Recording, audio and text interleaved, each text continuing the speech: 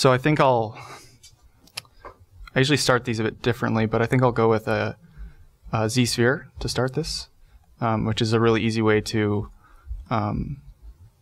sketch out a form, and you'll see really quick. So now I'm just going to be dragging out the basic proportions of this character, and then we can turn it into a poly model. And this is all just getting a very rough idea of what we want to do. So it's just getting the basic proportions. I'm probably not going to put in finger joints or something, because I can, after this, I'll just dynamesh it, and I can just move all that around and do that much quicker. Just using the Damien standard again to define some more recessive areas, defining the butt area and the tailbone area, and how those sort of exaggerated alien muscles will look and be defined on his body. All really basic stuff, just again, like traditional sculpting or traditional drawing or painting is just general to specific. So we've started with this sort of very simple thing, and now we're just getting into specifics, dragging out a cylinder arm and now just defining where the muscles would be and defining those fingers a bit more. When you turn on light, sometimes they'll be front facing like this, and if you just double click on it, it'll go to the back, so you can just get rim lighting really easily.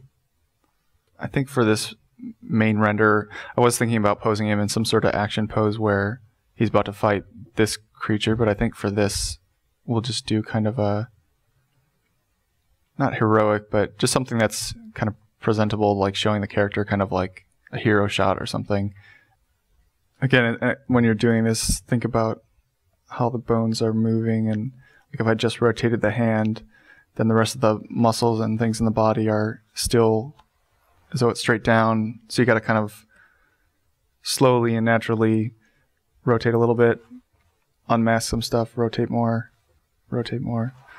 just so it looks natural. This is pretty much in place. Just toning it down a little bit. It's obviously a bit extreme still. Lower the opacity a bit.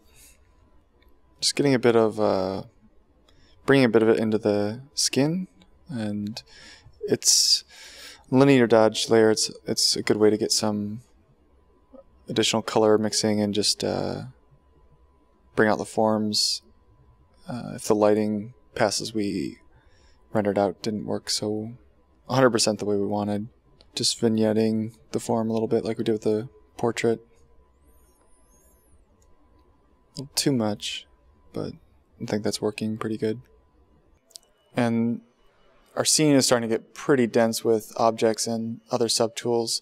So when we're manipulating this and moving it around, it'll be helpful to turn on transparency, which you can see I just did there, just so I can see through the model and have a better idea where that object is, so I'm not looking at the top of his shoulder and without any frame of reference what I'm doing.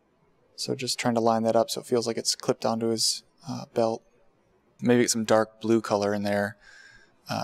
Maybe give him just a more of a, maybe like some of the whale images we were looking at earlier, some sort of color scheme like that, like a real dark blue with a light belly.